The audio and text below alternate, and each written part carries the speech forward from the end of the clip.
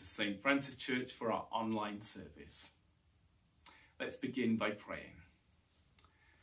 Loving God, thank you for your great love for us. Thank you for the hope that we have in you.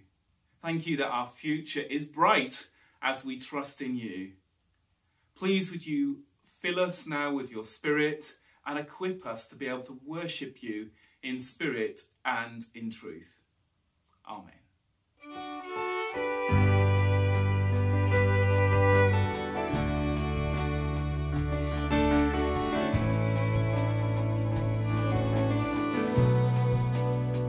You are here, moving in the midst. I worship you, I worship you. You are here, working in this place. I worship you, I worship you. You are waymaker, miracle worker, promise keeper, light in the darkness, my God, that is who you are. You are waymaker, miracle worker, promise keeper, light in the darkness, my God, that is who you are. You are here, touching every heart. I worship you, I worship you. You are here, healing every heart. I worship you, I worship you. You are here, turning lives around. I worship you, I worship you. You are here, mending every heart. I worship you, I worship you. You are waymaker, miracle worker, promise keeper, light in the darkness, my God, that is who you are. You are waymaker, miracle worker, promise keeper, light in the darkness, my God, that is who you are. That is who you are. That is who you are. That is who you are. That is who you are. You are waymaker, miracle worker, promise keeper, light in the darkness, my God, that is who you are. That is who you are. That is who you are. That is who you are. That is who you are. That is who you are. That is who you are. That is who you are. That is who you are. You are waymaker, miracle worker, promise keeper, light in the darkness, my God, that is who you are. You are waymaker, miracle worker, promise keeper, light in the darkness, my God, that is who you are. 'Cause even when I don't see it, you're working. Even when I don't feel it, you're working. You never stop working. You never stop working. Even when I don't see it, you're working. Even when I don't feel it, you're working. You never stop working. You never stop working. Even when I don't see it, you're working.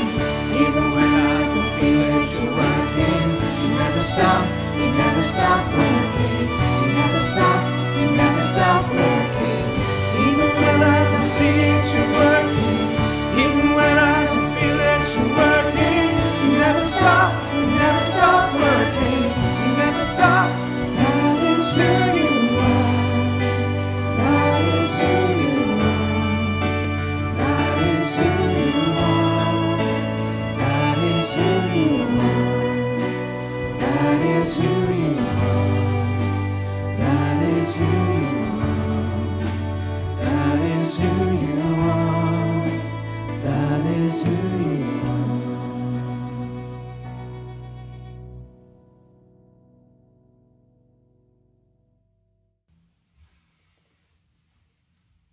Jesus proves his love for us through his death on the cross. His love that meant that our sins are fully forgiven. Let's now take some time to bring before God our confession before we say some things together.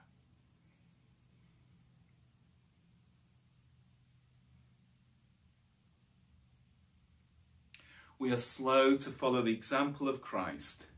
Lord, have mercy. Lord, have mercy. We often fail to be known as Christ's disciples. Christ, have mercy.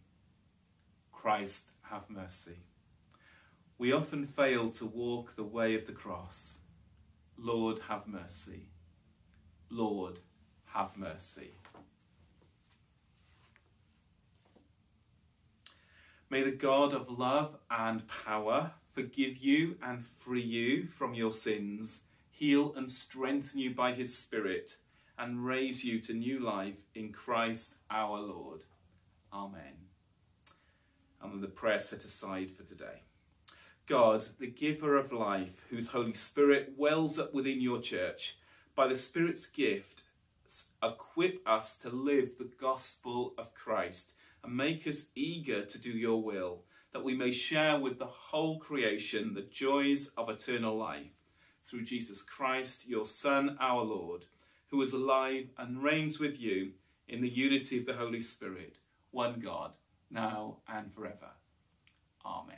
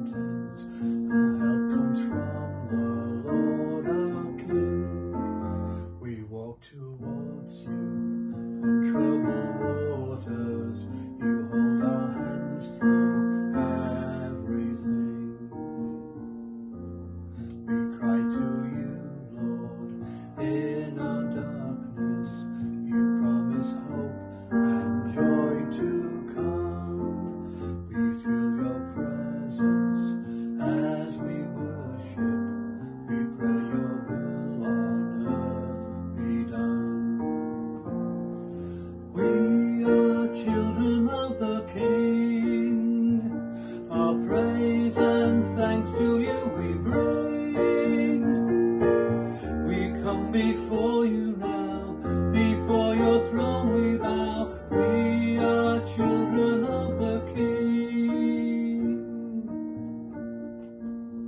We look for you now to come in glory.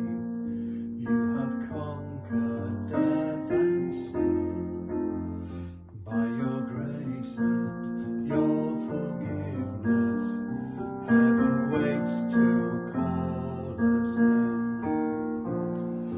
we are children of the King. Our praise and thanks to you we bring. We come before you now, before your throne we bow. We are children of the King.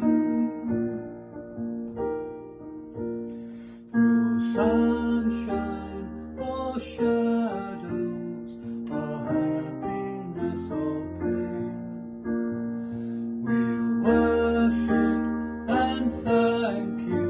Come fill our hearts again.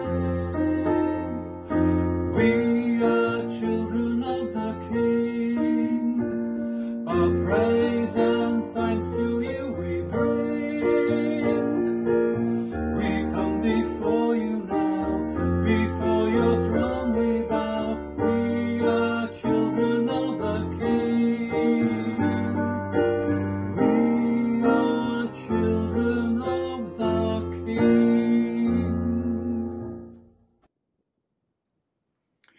Our Bible reading today is from Romans chapter 5, reading from verses 1 to 11. Therefore, since we are justified by faith, we have peace with God through our Lord Jesus Christ, through whom we have obtained access to this grace in which we stand, and we boast in our hope of sharing the glory of God. And not only that, But we also boast in our sufferings, knowing that suffering produces endurance, and endurance produces character, and character produces hope. And hope does not disappoint us, because God's love has been poured into our hearts through the Holy Spirit that has been given to us. For while we were still weak, at the right time, Christ died for the ungodly. Indeed, rarely will anyone die for a righteous person, though perhaps for a good person someone might actually dare to die. But God proves his love for us in that while we were still sinners, Christ died for us. Much more surely then, now that we have been justified by his blood, will we be saved through him from the wrath of God. For if while we were enemies, we were reconciled to God through the death of his Son, much more surely, having been reconciled, will we be saved by his life. But more than that, we even boast in God through our Lord Jesus Christ, through whom we have now received reconciliation. This is the word of the Lord. Thanks be to God.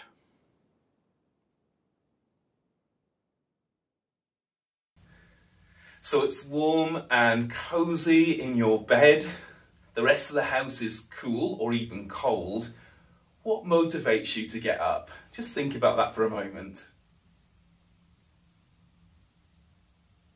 All kinds of reasons. Maybe it's as simple as I needed the loo, or I was hungry.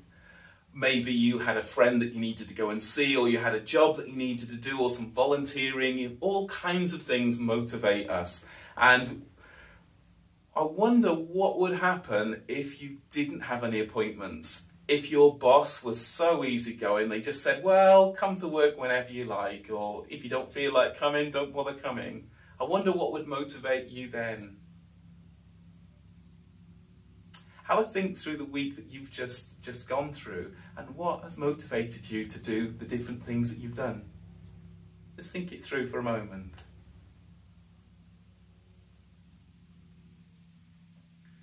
Philosophers have looked at motivation for some time, and Jeremy Bentham says that it's the pursuit of pleasure or the avoidance of pain that motivates most of what we do. Pursuit of pleasure as in doing some pleasurable thing, or the reward that you get from, say, hard work. You get a good paycheck, or you get a promotion, or the reward you get from volunteering well. People say well done, or whatever it happens to be. But also the avoidance of pain, that is the pain that you get when you've been sacked because you haven't done your work, or the pain that you get when you know that you've let people down and you feel really bad about that, or the pain that you get in just feeling, oh, that was just a waste of time. I've just wasted my day. Pursuit of pleasure, avoidance of pain does explain quite a lot of what we do. But as Christians, I believe that we should be motivated by something else. We should be motivated by God. God should be our motivation for everything that we do. And we're going to look at a passage in Romans that I hope will help us to be so motivated to do good things for God, but for the right reasons. So it's in Romans, which is just an amazing book of the Bible where Paul really unpacks the gospel, probably most clearly and most thoroughly. The beginning of Romans, he talks about the bad news. He talks about the things that we humans have done that have displeased God, the self-centered living, the crossing lines that we should never cross, the damage we do to ourselves and to others. He talks about it in quite gloomy terms, and it looks like it's a disaster, which in many ways it is. But then he says that there is good news. Jesus saw what we were going through, and he chose to come to earth to live for us and to die for us. And his death on the cross was a sacrificial death where he took upon himself all our wrong stuff. He took upon himself our sin, our guilt, our shame, so that we could be free. And through his death, we have life. And it's wonderful news. Wonderful. And Today's passage from Romans 5 talks about some of the implications of that wonderful news. He uses this phrase, justification by faith. Justification is a legal term that basically means you're declared not guilty, you're acquitted, you're free. And it comes through faith. He gives lots of examples about how that all works, looking at our trust in Jesus, and it's credited to us as righteousness, as right living. It's holiness is gifted to us, purity is gifted to us. It's all so wonderful. You have to really study Romans to get all of that and to understand all of that.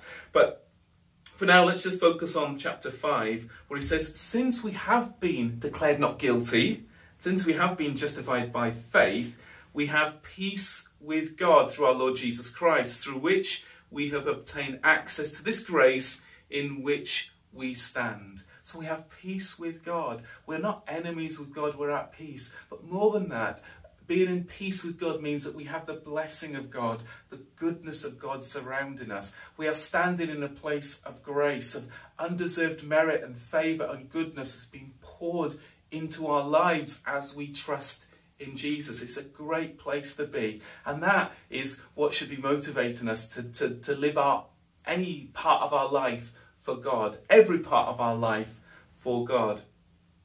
But if we think about the things that we do for God, whether that be the way we live at home, the way we live amongst our neighbours, the way we volunteer at church or in other ways, the way we do our paid job.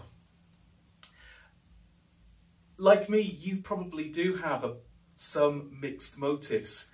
Some of the time when we are doing these good things or these right things, we do it for all sorts of reasons. Sometimes we are doing these things to try to get God to like us even more. Sometimes we're doing them to sort of almost like to pay off some of the bad things that we've done. We know, I hope, that we are completely forgiven, but sometimes we feel like we've got to somehow earn our forgiveness. I hope we know that we're completely loved, but sometimes we think by doing our work and our volunteering really well, God will somehow love us more. And we want to be in the place where we're not doing that. And the American pastor Zach Nielsen says this. He says that we have nothing to prove, nothing to lose, nothing to hide, and nothing to defend. So nothing to prove. We don't have to prove anything to anybody because we're already accepted by God. We don't have to prove our worthiness to God because he's already accepted us even as we are. We don't have to prove our worthiness to anyone else. We don't have to impress anybody else because God loves us, and that's all we need to know. We've nothing to lose even if we mess up, even if the things we do wrong, and we don't have to live with this fear of failure because even if we do fail, we're still accepted by God, because when we were total failures, he accepted us, and while we're still failures a lot of the time and fail a lot of the time, he still accepts us, he still welcomes us. So we've nothing to prove, we've nothing to lose. We've nothing to defend. We don't have to defend ourselves before others. Yeah, if we've done stuff wrong, we need to say sorry, but we don't need to be so defensive because we're already accepted, we're already loved.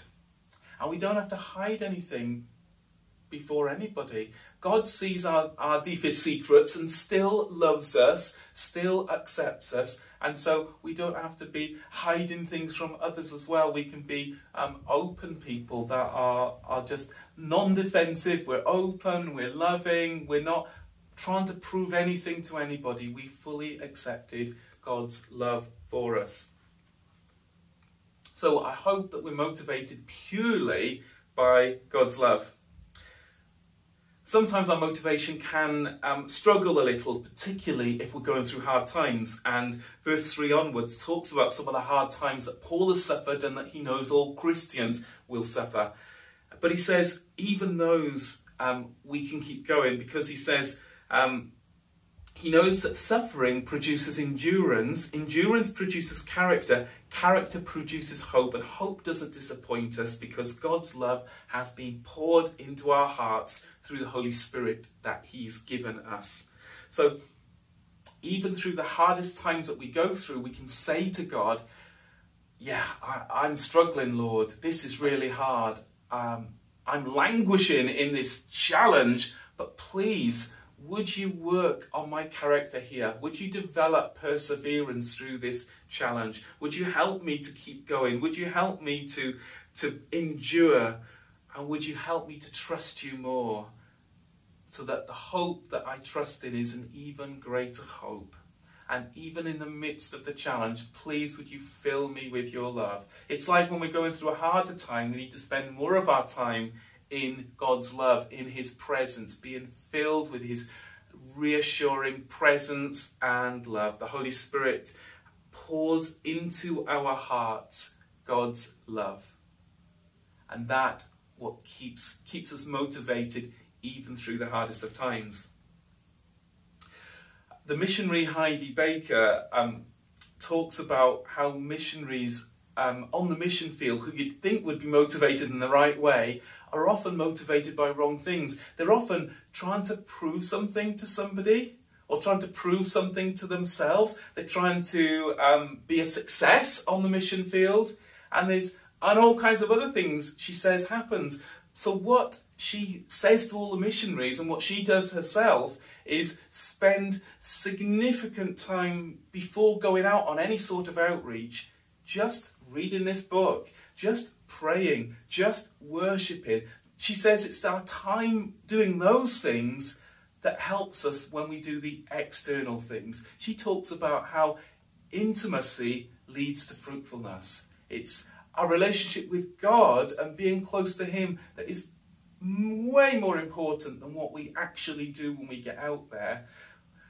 Her missionaries, when they are so filled with God's love, they're so filled with his presence and his power, when they go out there, they just reflect that with those around them. They have his compassion for others. They have his love for others. They have his boldness because they've been so filled with his love that they feel that they've got nothing to hide and nothing to prove and nothing to lose and nothing to defend. They'll just go out and be as bold as anyone would hope to be, because they're so fueled by God's love. And if we need a final motivation to be motivated by the right things, we only need to look to the cross. And here in verse 6 onwards it says, "While we were still weak, right at the time, Christ died for the ungodly. Indeed, rarely will anyone die for a righteous person, though perhaps for a good person someone might actually dare to die. But God proves his love for us in this: while we were still sinners, Christ died for us." He didn't wait for us to get cleaned up before he died for us. He didn't wait for us to be devoted before he died for us. He died for us even while we were his enemies. His love for us is that sure. It is constant. It is perfect. And it's that love that needs to motivate us, so that we don't go around doing things for the wrong motives, doing things to please others, doing things out of fear of failure, working so hard because we're afraid it's going to go wrong. We don't need to do things for even a reward that we may get. Heidi Baker actually says that even though she loves seeing people come to faith and she loves seeing people get healed, she says that's not what she does it for. She just wants to be with Jesus. He is her reward. And she goes out onto the mission field because he tells her to. She's just being obedient to him. And for her, it's all about just being with him. That is the motivation. And so we can live our ordinary lives in an extraordinary way if we are motivated by the love of God. So let's take some time now and receive that love of God in our hearts. Holy Spirit, thank you that your word says that the love of God is poured into our hearts. Would you do that even now?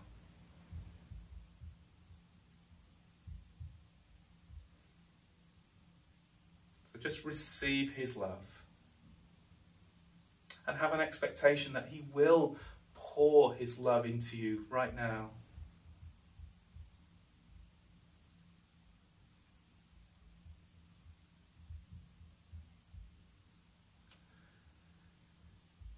And throughout this talk, there may have been things that that has been said that really make you think, oh yeah, that's me, I've done that. Let's just bring to God our wrong motives and say sorry, repent.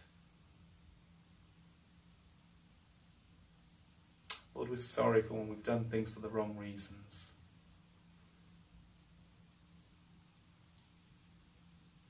Help us to be so in love with you, so filled with your love, that we want to tell others, we want to live a good life honouring you, because you have lived a perfect life to win us freedom, forgiveness, and eternal life. And as we're going through the hardest of times, help us to keep remembering that even in the hard times, you can do good things in and through us.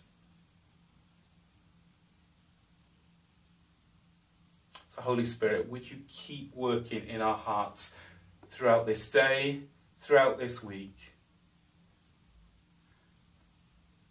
giving us motivation to live for you, to serve you, and give us that desire to be with you more than anything else. Amen.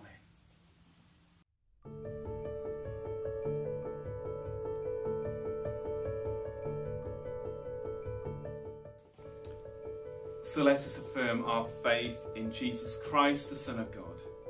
Though he was divine, he did not cling to equality with God, but made himself nothing, taking the form of a slave. He was born in human likeness. He humbled himself and was obedient to death, even the death of the cross.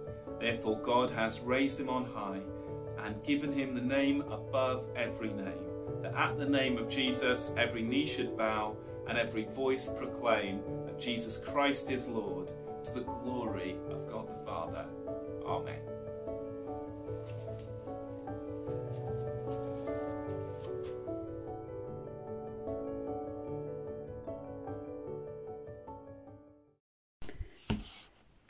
As we draw near to you, Lord, would you draw near to us? Help us to accept your love in all its abundance, so that we may in turn love others with overflowing generosity. Lord, in your mercy, hear our prayer. Lord, we give thanks that you sought us out and brought us to yourself. We pray for all those new to faith, for all seekers exploring the meaning of life. Lord, may we as your church show that you seek for and welcome all.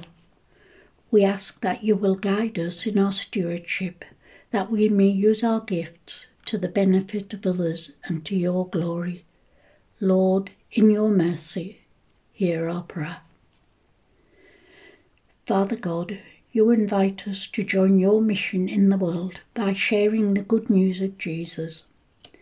As we join the national initiative of Wear Your Faith Fortnight, help us to be your ambassadors in the world and always be prepared to give a reason for the hope we find in Jesus.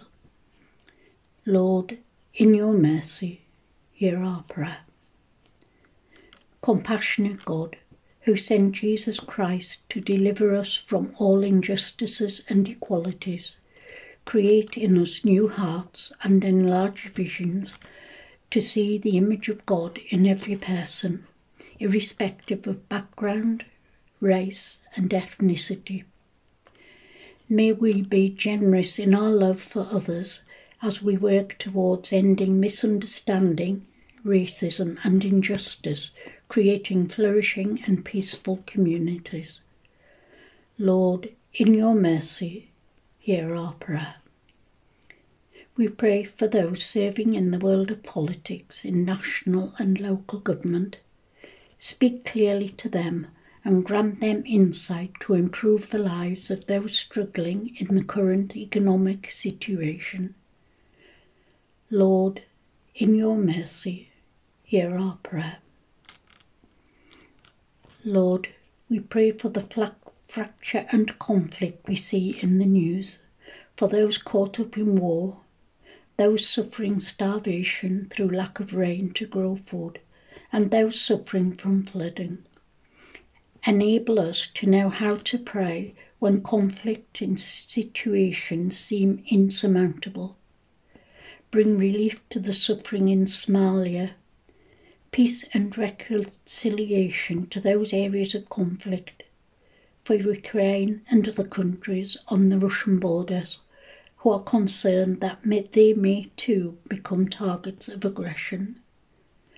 Lord, in your mercy, hear our prayer.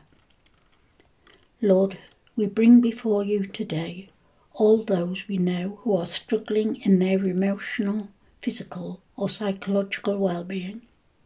In the time of silence, bring those you know to the Lord. You are an ever-present help in times of need, Lord.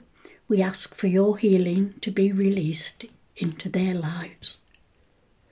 Lord, in your mercy, hear our prayer. We give thanks for all who have fulfilled their work on earth and have now risen with you in glory, where sorrow and pain are no more. Bring comfort to the grieving, that casting every care on you, they may know the consolation of your love. Lord, in your mercy, hear our prayer.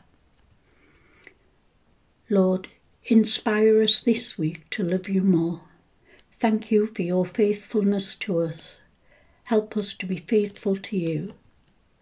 Still our souls to listen to you and those we meet in our daily lives. May our lives be a testimony to your goodness and grace. Merciful Father, accept these prayers for the sake of your Son, our Saviour, Jesus Christ. Amen.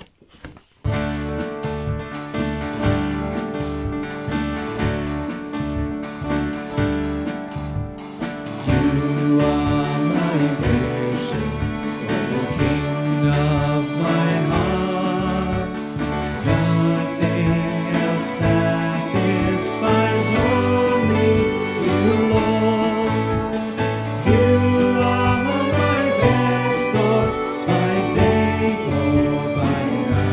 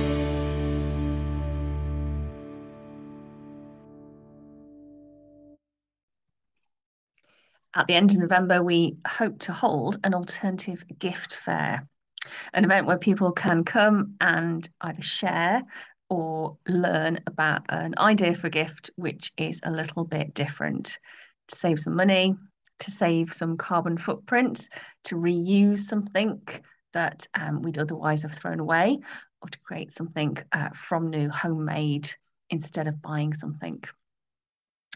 On the screen, you'll have seen a couple of ideas, but there'll be lots more. So we'd love you to get in touch with us if you'd like to be part of this event in any way at all, even if that's only sharing what it is and encouraging your neighbours and friends to come along and find out about how we can plan for a different, little bit more planet-friendly and hopefully pocket-friendly to Christmas.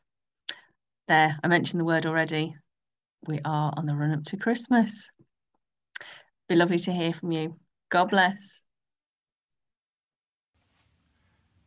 Tomorrow on the 31st of October, we're having a new group that's meeting in this space in the meeting room next door to St. Francis Church. It's called Cozy Yarn. Cozy because we want it to be warm and comfortable, and we call it the Yarn because it's going to be making things using yarn, doing rug making, doing crocheting, doing knitting, and yarn also because we hope people will share a good yarn, have a good chat together. So whatever your age, whatever your background, it's open for anybody, and so do tell others about it. It's every Monday from 10 till 12 in the meeting room. Letting you know, we've got our regular 10 o'clock services on Sunday, and you're always welcome to come along to one of those. And on the 13th of November, we will be having a special service where we remember those who've given their lives in war, so Remembrance Sunday service. And on the afternoon of that day, at 4 o'clock, we have a special bereavement service. That's for those who have been bereaved in the last year or longer ago. It doesn't matter how long you've been bereaved. If you think you'll find that helpful, come along. It's a service where we hope that there'll be some comfort, some hope. There'll be a chance to light a candle in memory of your loved one, and there'll be refreshments afterwards that you can chat with others who are in a similar position. Let's now receive the blessing. May the Father, from whom every family in earth and heaven receives its name, strengthen you with his Spirit in your inner being, so that Christ may dwell in your hearts by faith. And the blessing of God Almighty, the Father, the Son, and the Holy Spirit be with you and remain with you now and always. Amen.